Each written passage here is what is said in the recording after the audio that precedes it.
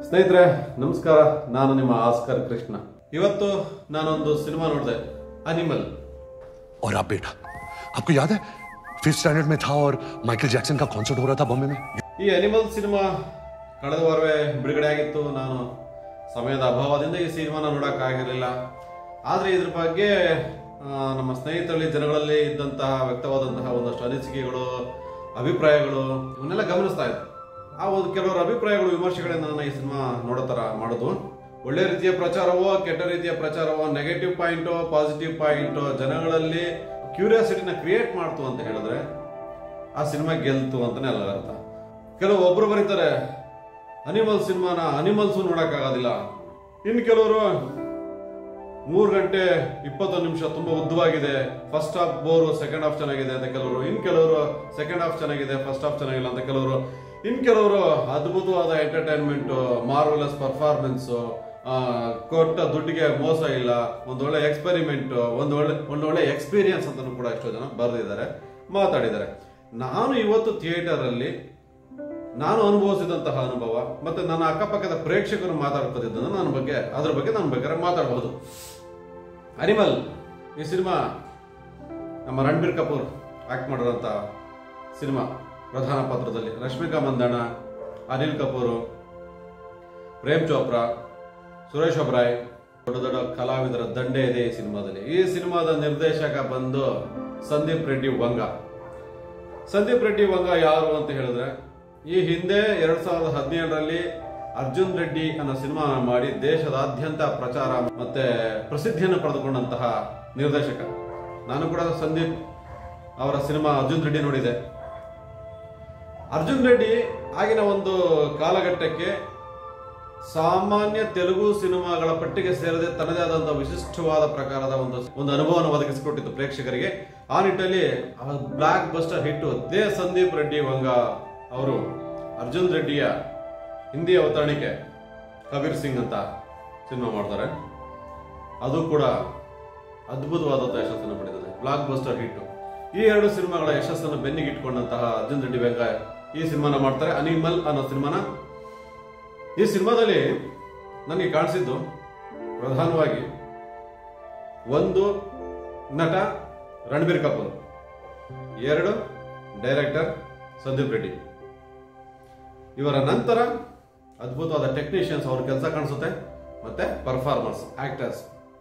ಜಗತ್ತಿನ ಎಲ್ಲ ಒಳ್ಳೆ ಗ್ಯಾಂಗ್ಸ್ಟರ್ಸ್ ಮೂವೀಸ, ಆ ಗ್ಯಾಂಗ್ಸ್ಟರ್ ಮೂವಿಗಳ ಇನ್ಸ್ಪಿರೇಷನ್ ಈ ಸಿನಿಮಾದಲ್ಲಿದೆ. ಅದು ಯಾವ್ದಾರಾಗಿರೋ Korean movies, French movies, Mexican movies, European movies, American movies, Indian movies, ಈ ಎಲ್ಲ ಶೇಡು ಒಂದೇ ಸಿನಿಮಾದಲ್ಲಿದೆ. ಆ ಮೇಕಿಂಗ್ ಸ್ಟೈಲು, ಆ ಕ್ಯಾರೆಕ್ಟರೈಸೇಷನು, ಪ್ರೆಸೆಂಟೇಷನು, ಮ್ಯೂಸಿಕ್ಕು ಎಲ್ಲವೂ ಕೂಡ ನಾವು ನಮ್ಮ ಇದನ್ನು ಭಾರತದ ಸಿನಿಮಾದ ಜೊತೆಗೆ ಒಂದು ಜಗತ್ತಿನ ಸಿನಿಮಾನ ಹತ್ರ ರಿಲೇಟ್ ಮಾಡಿಕೊಡ್ತೇವೆ ಸಿನಿಮಾ ನಮಗೆ. ರಣಬೀರ್ ಕಪೂರ್ ನಟ ಅಂದ್ರೆ ನಟನೆ ಅನ್ನೋದು ಅದೊಂದು ತಪಸ್ಸು ಅನ್ನೋದನ್ನ ಈ ರಣಬೀರ್ ಕಪೂರ್ ಅಂತ ನಟನ ನೋಡಿ ಕಲಿಬೇಕು. ಈ ಹಿಂದೆ ಒಂದಷ್ಟು ಸಿನಿಮಾಗಳಲ್ಲಿ ಆತ ಮಾಡಿದಂಥ ಡೆಡಿಕೇಶನ್ ಮತ್ತು ಈ ಸಿನಿಮಾದಲ್ಲಿ ಅದು ಪ್ರತಿಯೊಬ್ಬ ಸಿನಿಮಾ ಗೊತ್ತಿಲ್ದಿರೋ, ಸಿನಿಮಾದ ಆ ಗಂಧವೂ ಗೊತ್ತಿಲ್ದಿರೋ ಅಂತ ಪ್ರೇಕ್ಷಕನಿಗೂ ಕೂಡ ತಲುಪುತ್ತೆ ಅವನೆಂತ ನಟ ಅಂತ. ಸೊ ಇಲ್ಲಿ ಒಂದು ಆ ಶಾರ್ಟ್ ಆಗಿರೋ ಹೇರು ದೊಡ್ಡದಾಗೋದಕ್ಕೂ ಟೈಮ್ ಬೇಕು, ದಟ್ ಈಸ್ ಡೆಡಿಕೇಶನ್. ಏನೋ ಎಲ್ಲ ಸಿನಿಮಾಗಳು ಕಮಿಟ್ ಆಗ್ಬಿಟ್ಟು ಒಂದೇ ಸ್ಟೈಲ್ ಮಾಡ್ಕೊಂಡ್ ಬಂದ್ಬಿಡೋದಲ್ಲ. ಸೊ ಒಂದೇ ಫಿಟ್ನೆಸ್ ಎಲ್ಲ ಸಿನಿಮಾದಲ್ಲೂ ತೋರಿಸೋದಲ್ಲ. ಇಲ್ಲಿ ಪಾತ್ರಕ್ಕೆ ಏನು ಬೇಕೋ ಆ ದೈಹಿಕವಾದಂತಹ ರೂಪಾಂತರ, ಆ hair style, mannerism, body language, ಆ ಡೈಲಾಗ್ ಡೆಲಿವರಿ, ಎಲ್ಲೋ ಪಾತ್ರ ಸಂದರ್ಭಕ್ಕೆ ತಕ್ಕಂತೆ ವೇರಿಯೇಷನ್ ಮಾಡಿ ಅದನ್ನ ಸ್ಟಡಿ ಮಾಡಿ ಅಧ್ಯಯನ ಮಾಡಿ ಅದರಲ್ಲಿ ತೊಡಗಿಸ್ಕೊಳ್ಳೋದಿದೆಯಲ್ಲ, ಅದು ಇಂಥ ನಟರಿಗೆ ಮಾತ್ರ ಸಾಧ್ಯ. ಇವರು ಜಗತ್ತಿನ ಶ್ರೇಷ್ಠ ನಟರನ್ನು ಅಧ್ಯಯನ ಮಾಡಿ ಸ್ಟಡಿ ಮಾಡಿ ಅವರಂತ ನಾನು ಆಗಬೇಕು ಅನ್ನೋ ನಿಟ್ಟಿನಲ್ಲಿ ಯಾರು ಹೊರಡ್ತಾರೆ, ಯಾರು ಆ ಕೆಲಸನ ತಪಸ್ಸು ಅಂತ ತಿಳ್ಕೊಂಡು ಮಾಡ್ತಾರೆ ಅಂತವ್ರು ಮಾತ್ರ ಸಿದ್ಧಿಸುವಂತ ಕಲೆ ಇದು. ಆ ವಿಷಯದಲ್ಲಿ ಹ್ಯಾಟ್ಸ್ ಆಫ್ ರಣಬೀರ್ ಕಪೂರ್.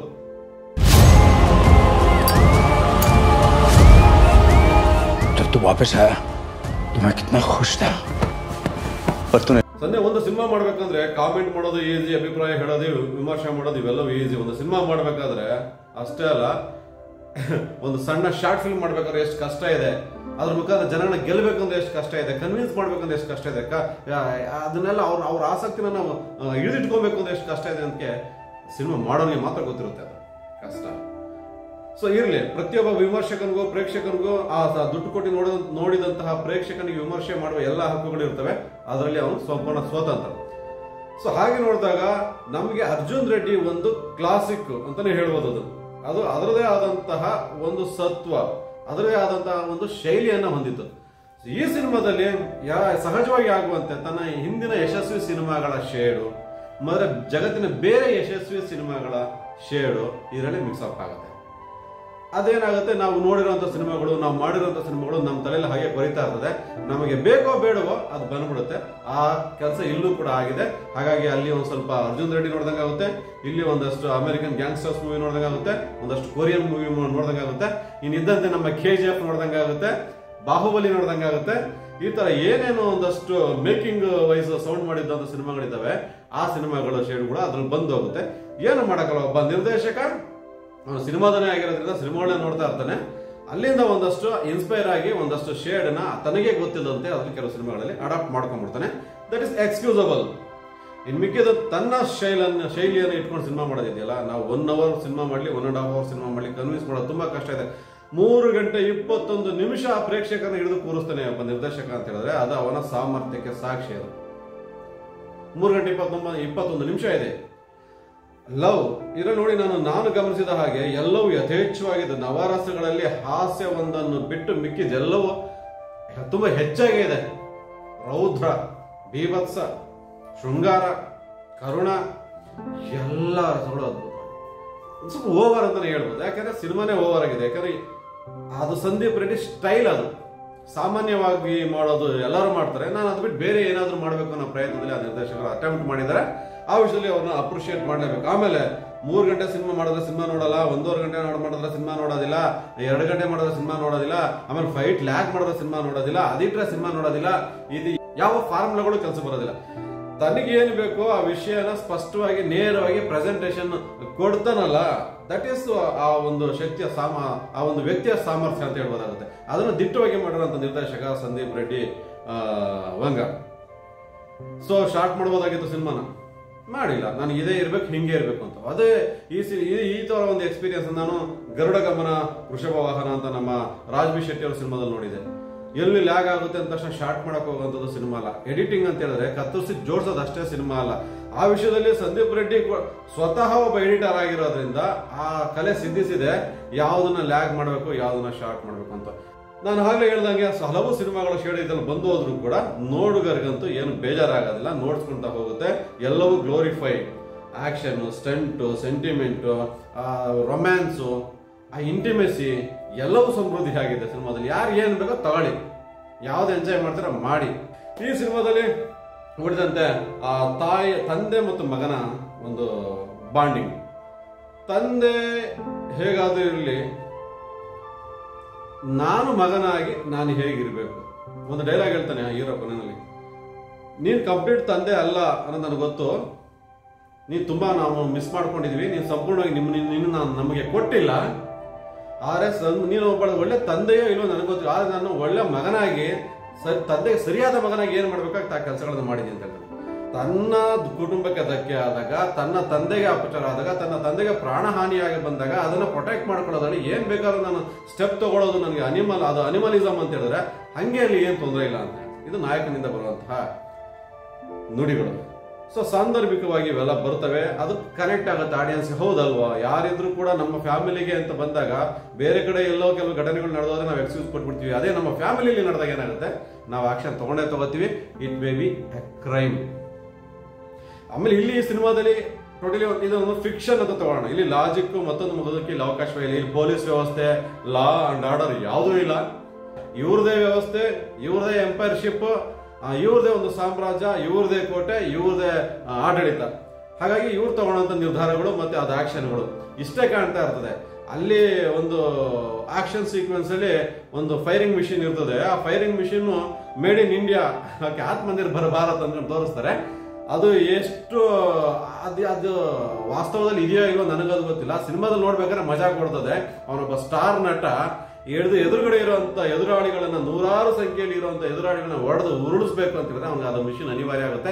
ಅದ್ ನೋಡಿದ್ರೆ ಎಲ್ಲಿ ಏನ್ ಗುರು ಇದು ಇಷ್ಟು ಚೆನ್ನಾಗಿದೆ ಅಂತ ಎಂಜಾಯ್ ಮಾಡ್ತಾರೆ ಆಡಿಯನ್ಸ್. ಅಷ್ಟು ಸಮೃದ್ಧಿಯಾಗಿದೆ. ಇದನ್ನ ನಾವು KGF ಅಲ್ಲಿ ನೋಡಿದ್ವು, ಅಲ್ಲಿಂದ ಸ್ವಲ್ಪ ಇನ್ಸ್ಪೈರ್ ಆಗಿದ್ದಾರೆ ಅಂತ ಅನ್ಸುತ್ತೆ. ಏನ್ ಇನ್ಸ್ಪೈರ್ ಆಗಿದ್ರು ಕೂಡ ಅದು ಬೇರೆ ಒಂದು ಮೆಥಡ್ ಅಲ್ಲಿ ಅದೇ ಒಂಥರ ದೊಡ್ಡ ಗಾಡಿ ಇದ್ದಾಗ ವೆಹಿಕಲ್ ತರ ಇರ್ತದೆ, ಅದ್ ಮೂವ್ ಮಾಡ್ಕೊಂಡು ಶೂಟ್ ಮಾಡೋಂಥದ್ದು ಡಗ ಡಗ ಡಗ ಡಗ ಡಗ ಡಗ ಡಗ ಡಗ ತುಂಬಾ ಚೆನ್ನಾಗಿ ಪ್ರೆಸೆಂಟೇಷನ್ ಮಾಡಿದ್ದಾರೆ ಅದನ್ನ. ಅದು ಬಿಟ್ರೆ ಇನ್ನೊಂದು ಫೈಟ್ ಸೀಕ್ವೆನ್ಸ್, ಆ ಫೈಟ್ ಸೀಕ್ವೆನ್ಸ್ ಅಲ್ಲಿ ನಾನು ಒಂದು ಕೊರಿಯನ್ ಮೂವಿ ಓಲ್ಡ್ ಬಾಯ್ ಅಂತ ಒಂದು ಕೊರಿಯನ್ ಮೂವಿಲಿ ಒಂದು ಸಣ್ಣ ಕಾರಿಡಾರ್ ಅಲ್ಲಿ ಒಂದು ಫೈಟ್ ಸೀಕ್ವೆನ್ಸ್ ಇದೆ. ಕೈಯಲ್ಲಿ ಒಂದು ಕುಡುಗೋಲ ಒಂದು ಇಟ್ಕೊಂಡು, ಒಂದು ವೆಪನ್ ಇಟ್ಕೊಂಡು ಅಷ್ಟು ದೊಡ್ಡ ಪ್ರಮಾಣದಲ್ಲಿ ಒಂದು 100 ಜನದಷ್ಟು ಇರುವಂತ ಎಲ್ಲ ಎದುರಾಳಿಗಳನ್ನ ಒಡೆದು ಸಾಯಿಸುವಂತ ರೋಚಕವಾದ ದೃಶ್ಯ ಸನ್ನಿವೇಶ ಆ ಸಿನಿಮಾದಲ್ಲಿತ್ತು. ಯಾವುದೇ ಒಂದು ಸಂದರ್ಭನ ಆ ಸ್ಟೈಲ್ ಆಫ್ ಆಕ್ಷನ್ ಸೀಕ್ವೆನ್ಸ್ ನ ಇದ್ರಲ್ಲಿ ಅಡಾಪ್ಟ್ ಮಾಡ್ಕೊಂಡಿದ್ದಾರೆ.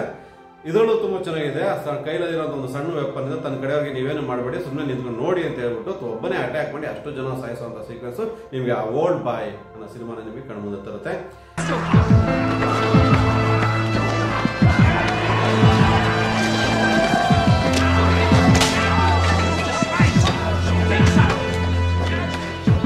ಅದು ಬಿಟ್ರೆ ನನಗೆ ಈ ಸಿನಿಮಾದಲ್ಲಿ ಇದು ನನಗೆ ಒಂದು ಫ್ರೆಂಚ್ ಮೂವಿ ಮೆಜ್ರಿನ್ ಅಂತ ಒಂದು ಸೀಕ್ವೆಲ್ ಇದೆ, ಪಾರ್ಟ್ 1 ಅಂತ. ಇದು ಒಬ್ಬ ರಿಯಲ್ ಗ್ಯಾಂಗ್ಸ್ಟರ್ ನ ಜೀವನ ಆಧಾರಿತ ಅಂತ ಸಿನಿಮಾ, ಅದು ಜೀವನ ಕಥೆ ಆಧಾರಿತ ಸಿನಿಮಾ. ಆ ಮೆಜ್ರಿನ್ 2 ಪಾರ್ಟ್ಗಳನ್ನ ನನಗೆ ಈ ಸಿನಿಮಾದಲ್ಲಿ ತಂದು ಕಾಣಿಸುತ್ತೆ. ಅದರಲ್ಲೂ ಕೂಡ ಪಾತ್ರ ತನ್ನ ಆಕೃತಿ ರೂಪಾಂತರ, ಫ್ಯಾಟ್ ಆಗೋದು, ಸ್ಲಿಮ್ ಆಗೋದು, ಚೇಂಜಸ್ ಆಗೋದು, ಜೀವನ ಶೈಲಿ ಬದಲಾಗೋದು, ಇವೆಲ್ಲವೂ ತಕ್ಕಂತೆ ಆ ಪಾತ್ರ, ಹೆಸರು ಮರ್ತೆ ನಾನು, ಆ ಪಾತ್ರಧಾರಿ ಹೆಸರು, ಅದ್ಭುತವಾದಂತ ನಟ ಅದರಲ್ಲಿ ಆಕ್ಟ್ ಮಾಡಿದ್ದಾರೆ. ಅದನ್ನ ನನಗೆ ಈ ಸಿನಿಮಾನ ಮರುಕಳಿಸುತ್ತೆ. ಈ ಸಿನಿಮಾ ನೋಡ್ಬೇಕಾದ್ರೆ ಅದರಲ್ಲಿ ಬರೋಂತ ಅವನು ಪರ್ಫಾರ್ಮೆನ್ಸ್, ಆ ಗ್ಯಾಂಗ್ಸ್ಟರ್ಸ್, ಕ್ರೈಮು, ಅಟ್ಯಾಕಿಂಗ್ ಮೆಥಡ್, ಈ ತರ ನಮಗೆ ಒಂದಷ್ಟು ಗ್ಯಾಂಗ್ಸ್ಟರ್ಸ್ ಮೂವೀಸ್ ಏನೇನಿದೆ ಅವೆಲ್ಲವೂ ನಮಗೆ ಗಾಡ್ ಫಾದರ್ ಇಂದ ಹಿಡಿದು ಮೆಜ್ರಿನ್ ಇಂದ ಹಿಡಿದು ಎಲ್ಲಾ ತರ ಜಗತ್ತಿನ ಬೇರೆ ಬೇರೆ ಗ್ಯಾಂಗ್ಸ್ಟರ್ಸ್ ಮೂವೀಸು, ಬೇರೆ ಬೇರೆ ದೇಶದ gangster movies, Indian gangster movies, ಇದೆಲ್ಲವನ್ನು ನಮಗೆ ಜ್ಞಾಪಿಸುತ್ತೆ ಈ ಸಿನಿಮಾ. ಇನ್ ಮಿಕ್ಕಿದಂತೆ ವಿಜೃಂಭಣೆ ಇದೆ ಆಯ್ತಾ. ನಿಮ್ಗೆ location wise, costume wise, music ಅಂತೂ out standing, different instrument pattern ಇಟ್ಕೊಂಡು ಎಷ್ಟೋ ಆ ಡ್ರಾಪ್ ಆಗಂತ ಸನ್ನಿವೇಶಗಳಲ್ಲೂ ಕೂಡ ಆ ಮ್ಯೂಸಿಕ್ ಇಂದನೇ ಒಂದಷ್ಟು ಕ್ಯಾರಿ ಔಟ್ ಮಾಡ್ಕೊಂಡಾಗುತ್ತೆ. ಕೆಲವರಿಗೆ ಬೋರ್ ಅಂತ ಅನ್ಸುತ್ತೆ, ನನಗಂತೂ ಎಲ್ಲೂ ಬೋರ್ ಅಂತ ಅನ್ಸಿಲ್ಲ. ಕೆಲವು ಇಂಟಿಮೇಟ್ ಸೀನ್ಗಳು ಚೆನ್ನಾಗಿದ್ದಾವೆ, ಆಕ್ಷನ್ ಸೀಕ್ವೆನ್ಸ್ಗಳು ಚೆನ್ನಾಗಿದ್ದಾವೆ. ಸ್ವಲ್ಪ ಜಾಸ್ತಿ ಆಯ್ತು ಅಂತ ಹೇಳಿದ್ರು ಕೂಡ ಈ ಸ್ಟಾರ್ ಸಿನಿಮಾಗಳು ಅಂತ ಹೇಳಿದಾಗ ಸ್ವಲ್ಪ ಜಾಸ್ತಿನೇ ಎಕ್ಸ್ಪೆಕ್ಟ್ ಮಾಡ್ತಿರ್ತಾರೆ ಪ್ರೇಕ್ಷಕರು, ಹಾಗಾಗಿ ಜಾಸ್ತಿ ಕೊಡುವಂತ ಅನಿವಾರ್ಯತೆ ಇರ್ತದೆ. ಬೇರೆ ತರದ ಒಂದು ಎಕ್ಸ್ಪೆರಿಮೆಂಟ್ಗಳು, ಪ್ರಯೋಗಾತ್ಮಕ ಸಿನಿಮಾಗಳು ಅಂತ ಬಂದಾಗ ಅದನ್ನ ನರೇಶನ್ ಹೆಂಗಿದೆ ಹಂಗೆ ಪ್ರೆಸೆಂಟ್ ಮಾಡ್ತಾ ಹೋಗ್ಬೇಕಾಗುತ್ತೆ. ಬಟ್ ಇಲ್ಲಿ ಎಕ್ಸ್ಪೆಕ್ಟೇಷನ್ ಕ್ರಿಯೇಟ್ ಆಗಿರುತ್ತೆ. ಒಬ್ಬ ಸ್ಟಾರ್ ಡೈರೆಕ್ಟರ್, ಒಬ್ಬ ಸ್ಟಾರ್ ನಟ ಅಂತ ಬಂದಾಗ ಏನೋ ಒಂದು ವಿಶೇಷವಾಗಿರುತ್ತೆ ಅಂತ ಹೇಳಿದಾಗ ನಾವೆಲ್ಲದನ್ನ ಹೆಚ್ಚೆಚ್ಚಾಗಿ ಕೊಡಬೇಕಾಗಿರೋಂತ ಅನಿವಾರ್ಯತೆ ಇರ್ತದೆ. ಆ ಕೆಲಸನ ಇಲ್ಲಿ ನಿರ್ದೇಶಕರು ಮತ್ತೆ ನಟ ಮಾಡಿದ್ದಾರೆ. ಸೊ ಅದರಲ್ಲಿ ಅವ್ರು ಗೆದ್ದಿದ್ದಾರೆ ಅನ್ನೋದಕ್ಕೆ ಸಾಕ್ಷಿ ಈ ಸಿನಿಮಾ ಬಜೆಟ್ ಬಂದು 100 crores, 100 ಕೋಟಿ ಬಜೆಟ್ ನ ಈ ಸಿನಿಮಾ ಬಿಡುಗಡೆಯಾದ ಒಂದು ವಾರದಲ್ಲಿ 700 ಕೋಟಿಗೂ ಹೆಚ್ಚು ಸಂಪಾದನೆ ಮಾಡುತ್ತೆ. More than 700 crores in a weak box office collection. ನೋಡಿ, ಇದ್ರ ಬಗ್ಗೆ ನೆಗೆಟಿವ್ ಆಗಿ ಬರೆದ್ರು, ಪಾಸಿಟಿವ್ ಆಗಿ ಬರೆದ್ರು, ಹೊಗಳಿದ್ರು, ತೆಗಳಿದ್ರು, ಏನೇ ಮಾಡಿದ್ರು ಕೂಡ ಆ ವಿಚಾರ ಮಾತಾಡ್ತಾರೆ, ಆ ಸಿನಿಮಾ ಬಗ್ಗೆ ಮಾತಾಡ್ತಾ ಇದ್ದಾರೆ, ಡಿಸ್ಕಷನ್ ನಡೀತಾ ಇದೆ ಅಂತ ಹೇಳಿದ್ರೆ ಸಿನಿಮಾನ ನೋಡ್ತಾರೆ. ನಾನು ನೋಡಿದೆ. ಕೆಲವರಿಗೆ ಮಕ್ಕಳು ತೋರ್ಸಕ್ಕಾಗಲ್ಲ, ಫ್ಯಾಮಿಲಿ ತೋರ್ಸಕ್ಕಾಗಲ್ಲ. ನಾನು ಬುಕ್ ಮೈ ಶೋ ಅಲ್ಲಿ ಬುಕ್ ಮಾಡ್ಬೇಕಾದ್ರೂ ಕೂಡ ತೋರಿಸುತ್ತಲ್ಲಿ ಈ ಸಿನಿಮಾ A-rated ನೋಡ್ಕೊಂಡು ಹೋಗಿ ಅಂದ್ಕೊಂಡು. ಹಾಗಾಗಿ ನೀವು ಮಾನಸಿಕವಾಗಿ ಸಿದ್ಧರಾಗಿ ಆ ಸಿನಿಮಾಗೆ ಹೋದ್ರೆ ನೋಡಬಹುದು. ರೊಮ್ಯಾನ್ಸು ಜಾಸ್ತಿ ಇದೆ, ಆಕ್ಷನ್ ಜಾಸ್ತಿ ಇದೆ, ವೈಲೆನ್ಸು ಜಾಸ್ತಿ ಇದೆ, ಎಲ್ಲವೂ ಚೆನ್ನಾಗಿದೆ, ಸೆಂಟಿಮೆಂಟು ಇದೆ ಆಯ್ತಾ. ಸೊ ಇದು ಒಂದು ಅಪ್ಪ ಮಗನ ಬಾಂಡಿಂಗು. ಆ ವ್ಯವಸ್ಥೆ, ತನ್ನ ಕುಟುಂಬನ ಉಳಿಸ್ಕೊಬೇಕು ಅಂದ್ರೆ, ತನ್ನ ಸಾಮ್ರಾಜ್ಯವನ್ನು ಉಳಿಸ್ಕೊಬೇಕು ಅಂದ್ರೆ, ತನ್ನ ಆ ಮಗನಾದವನು ಯಾವ ಲೆವೆಲ್ಗಾದ್ರೂ ಸರಿ ಇಳಿದ್ಬಿಟ್ಟು ನಾನು ಉಳಿಸ್ಕೋತೀನಿ ಅಂತ, ಪ್ರೊಟೆಕ್ಟ್ ಮಾಡ್ಕೋತೀನಿ, ನಮ್ಮ ಕುಟುಂಬನ ನಾನು ಡಿಫೆನ್ಸ್ ಮಾಡ್ಕೋತೀನಿ ಅಂತ ಹೊರಡುವಂತ ಮಗ, ಅವನ ಒಂದು ಕತೆ ಅದ್ರಲ್ಲಿ ಏನೇನಾಗುತ್ತೆ. So national, local, national, international ಲೆವೆಲ್ಗೆ ಕ್ರಿಮಿನಲ್ಸ್ ಅಥವಾ ಆಪೋಸಿಟ್ ಪರ್ಸನ್ಸ್, ಎನಿಮೀಸ್ ಕ್ರಿಯೇಟ್ ಆಗ್ತಾ ಇರ್ತಾರೆ. ಎಲ್ಲರೂ ಫೇಸ್ ಮಾಡಬೇಕು. ತನ್ನ ಪಕ್ಕದಲ್ಲಿರುವಂತಹ enemies, at the same time ದೂರದಲ್ಲಿ ಎಲ್ಲೋ ಕೂತ್ಕೊಂಡು ಆಪರೇಟ್ ಮಾಡ್ತಾರಂತ ಎನಿಮೀಸ್, ಇವನ್ನೆಲ್ಲರನ್ನು ಫೈಟ್ ಮಾಡಿ ಹುಡುಕಿ ಹೊಡೆಯುವಂಥದ್ದು ಕತೆ ಇದು ಸಿನಿಮಾ. 90% ಸಿನಿಮಾಗಳು ಫ್ಲಾಪ್ ಆಗ್ತಾ ಇರ್ತವೆ, ಡ್ರಾಪ್ ಆಗ್ತಾ ಇರ್ತವೆ. ಎಲ್ಲೋ 100 ಸಿನಿಮಾಗಳಲ್ಲಿ ಒಂದು 5-10 ಸಿನಿಮಾಗಳು ಹಿಟ್ ಆಗ್ತವೆ, ದುಡ್ಡು ವಾಪಸ್ ಬರ್ತವೆ.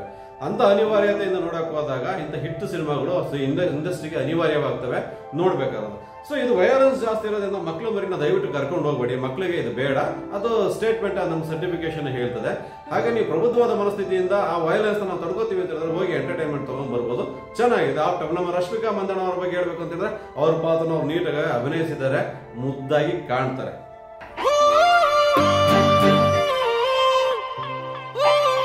ಈ ಹಿಂದೆ ಐಶ್ವರ್ಯ ರೈ ಬಾಲಿವುಡ್ ನ ರೂಲ್ ಮಾಡ್ತಾ ಇದ್ದಾಗ ನಮ್ಮ ಹುಡುಗಿ ಅಂತ ಪ್ರೀತಿಯಿಂದ ನೋಡ್ತಾ ಇದ್ವು. ಅದೇ ತರ ಈಗ ರಶ್ಮಿಕಾ ಮಂದಣ್ಣ ಕೂಡ ನಮ್ಮ ಊರಿನ ಹುಡುಗಿ ಅನ್ಕೊಂಡು ಈ ಸಿನಿಮಾದಲ್ಲಿ ನೋಡ್ತಾ ಇರ್ಬೇಕಾದ್ರೆ ಖುಷಿ ಆಗುತ್ತೆ. ಸೊ ಇದಿಷ್ಟು ಸ್ನೇಹಿತರೆ ಅನಿಮಲ್ ಸಿನಿಮಾದ ವಿಚಾರಗಳು. ನೀವಿನ್ನು ಸಿನಿಮಾ ನೋಡಿಲ್ಲ ಅಂತ ಹೇಳಿದ್ರೆ 18 ವರ್ಷ ಆಗಿದ್ರೆ ನಿಮಗೆ ಹೋಗಿ ದಯವಿಟ್ಟು ಸಿನಿಮಾನ ಬೇಕಾದ್ರೆ ನೋಡಿ ನಿಮ್ಮ ಅಭಿಪ್ರಾಯವನ್ನು ವ್ಯಕ್ತಪಡಿಸಿ. ಅದು ಸರಿನೋ ತಪ್ಪು, ಆಯ್ತಾ? ಸೊ ನನಗಂತೂ ನೋಡಿದ್ರೆ ಎಂಟರ್ಟೈನ್ಮೆಂಟ್ ಸಿಕ್ಕಿದೆ. ಮೇಕಿಂಗ್ ಸ್ಟೈಲು, ಪ್ರೆಸೆಂಟೇಷನ್ ಸ್ಟೈಲ್ ಎಲ್ಲವೂ ಚೆನ್ನಾಗಿದೆ. ಆ ವಿಷಯದಲ್ಲಿ ರಣಬೀರ್ ಕಪೂರ್ ಹ್ಯಾಟ್ಸ್ ಆಫ್ ಹೇಳ್ತೀನಿ. ಸಂದೀಪ್ ರೆಡ್ಡಿ ಬೇಗ ಅವ್ರಿಗೂ ಆಲ್ ದ ಬೆಸ್ಟ್ ಹೇಳ್ತಾ ಇದ್ದೀನಿ. ಮುಂದಿನ ಸರಿ ಇನ್ನೊಂದು ಸಿನಿಮಾ ಜೊತೆ ನಾನು ನಿಮ್ಮ ಮುಂದೆ ಬರ್ತೀನಿ. ಅಲ್ಲಿ ತನಕ ನಮಸ್ಕಾರ. My father is the best father in the world. Don't ever go there. Hey, Mr. Golden Spoon.